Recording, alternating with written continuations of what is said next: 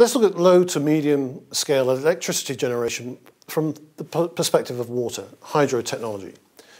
This basically uses the water's kinetic energy in the form of natural flow to drive a turbine, which in turn produces electricity.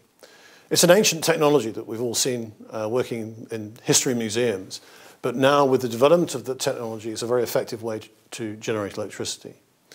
Obviously, what is needed is a ready and reliable source of water with a flow rate that will drive a turbine.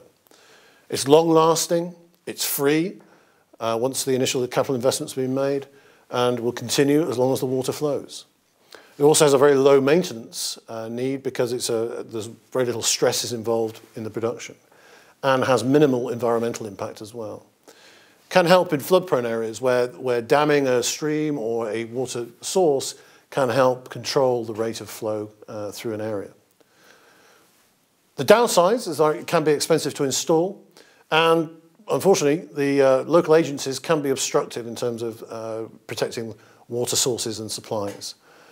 You need water, and one of the issues with climate change at the moment is the fact that our weather systems are becoming more extreme. So large changes in flow rates can make it difficult to manage a hydro scheme.